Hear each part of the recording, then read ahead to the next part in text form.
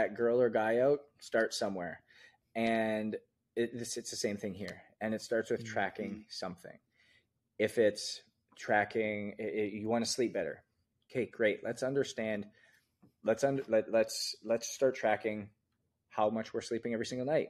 Let's track when we're going to bed, when we're waking up. Let's build it out from there. What are you doing each and every night? Let's put a plan in place.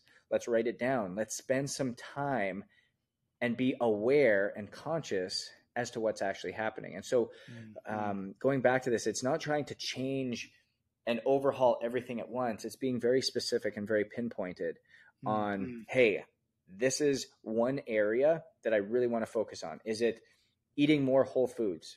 Is it eliminating sodas from my diet? Is it getting better hydration throughout the day? Is it focusing on my mental health and my stress management processes? Is it my sleep? Be so focused on what is the question you're trying to change. Track something as a consistent metric to understand, are you making it better or are you making it worse, or is it staying the same? And then put a guided plan in